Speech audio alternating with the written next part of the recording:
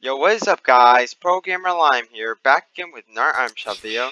So we got the Lucha bundle back with the Dynamo skin, with the along with the Mass Fury skin, the Pile Driver,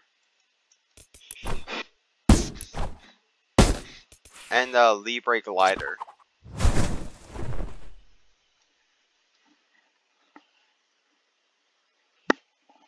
And I'll show you prices of all of these items individually.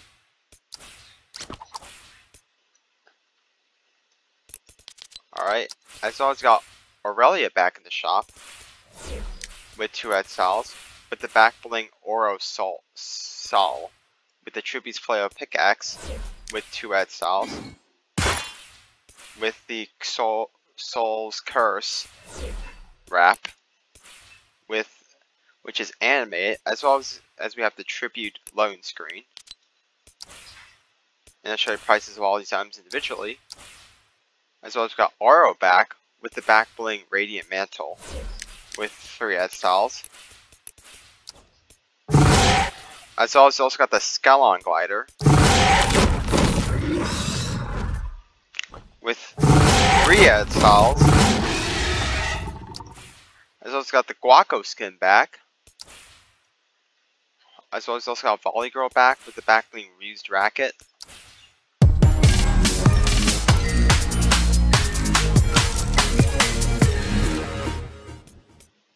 As well as also got Around the Clock back. As well as got the Friends Forever wrap also back.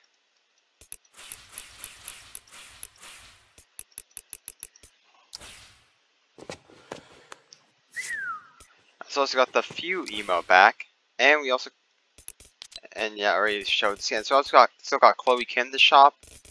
As well as still got MJ and Green Goblin, and we also got a new Star Pack skin, which for some reason didn't show up, so I actually had to buy it on my Xbox just to be able to show it to you guys. But the new skin is called Zoe Clash, another anime skin. Really nice design. I actually really like the design of the skin.